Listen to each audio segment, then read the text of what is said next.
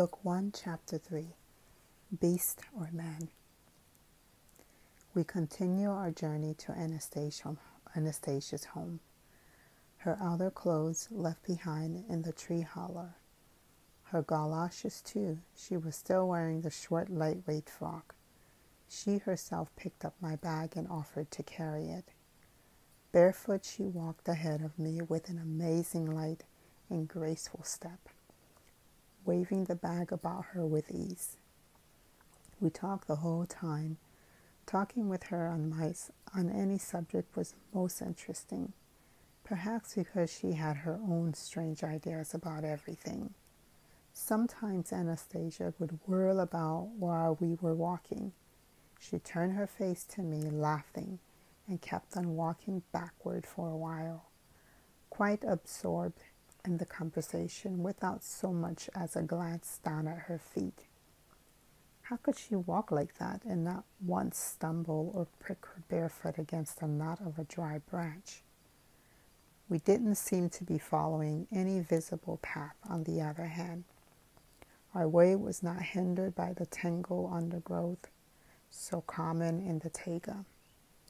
As she walked, she would occasionally touch or quickly brush by a leaf or a twig on a bush, or bending or without looking.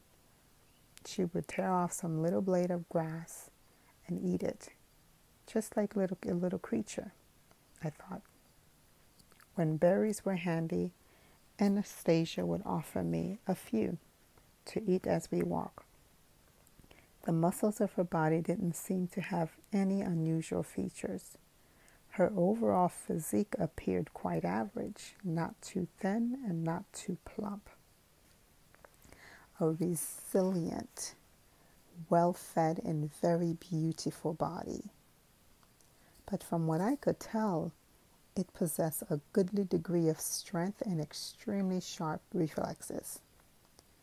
Once when I stumbled and started to fall, my arms outstretched in front of me, Anastasia whirled around with lightning speed, quickly placing her free hand under me, and I landed with my chest on her palm, her fingers spread wide. There she was supporting my body with the palm of one hand, helping it regain its normal position. During all this time, she went on talking with not the slightest sign of strain. After I had straightened up with the help of her hand, we continued on our way, as though nothing whatever had happened. For some reason, my mind momentarily rested on the gas pistol I had in my bag. With all the interesting conversation, I hadn't realized how much ground we had actually been covering. All at once, Anastasia stopped, put my bag down under a tree, and joyfully exclaimed, "Here we are at home." I looked around, a neat little glade dotted with flowers amidst a host of majestic cedars, but not a single structure to be seen. Not even a hut, and a word nothing. Not even a primitive lean-to. But Anastasia was beside herself with joy, as though we had arrived at a most comfortable dwelling. "And where is your house? Where do you eat, sleep, take shelter from the rain?" "This is my house, Vladimir. I have everything here." A dark sense of disquiet began to come over me. Where is everything? Let's have a tea kettle so we can at least heat up some water on the fire. Let's have an axe. "I do not have a kettle or an axe, Vladimir, and it would be best not to light a fire." "What are you talking about? She doesn't even have a kettle. The water in my bottle is all gone. You saw when I ate. I even threw the bottle away. Now there's only a couple of swallows of cognac left. To get to the river or the village is a good day's walk, and I'm so tired and thirsty. Where do you get water from? What do you drink out of?" Seeing my agitation, Anastasia herself showed signs of concern. She quickly took me by the hand and led me through the glade into the forest, admonishing me along the way. "Not to worry, Vladimir, please. Do not get upset. I shall take care of everything. You just rest. Get a good sleep. I shall take care of everything. You will not be cold. You are thirsty. I shall give you something to drink right away."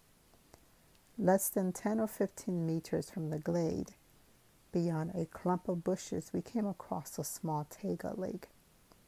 Anastasia quickly scooped up a small quantity of water in her cupped hands and raised it to my face. "Here is some water. Drink it, please." "What, are you crazy? How can you drink raw water out of some puddle in the woods?" "You saw how I was drinking. Saw me? On board ship, even for washing, we pass the river water through a special filter. Chlorinated, ozonized. It's not a puddle, Vladimir. This is pure living water. Good water. Not half destroyed water like yours. You can drink this water just like mother's milk. Look." Anastasia raised her cup hands to her lips and took a drink. I blurted out, "Anastasia, are you some kind of beast?" "Why a beast? Because my bed is not like yours? There are no cars, no appliance, because you live like a beast in the forest. You haven't any possession, and you seem to enjoy that." "Yes, I enjoy living here. There, you see, you just made my point. Do you consider, Vladimir, that what distinguishes man from all other creatures living on earth is his possession of manufactured objects? Yes, but even more precisely, his civilized living conditions. And do you consider your living condition to be more civilized? Yes, of course you do.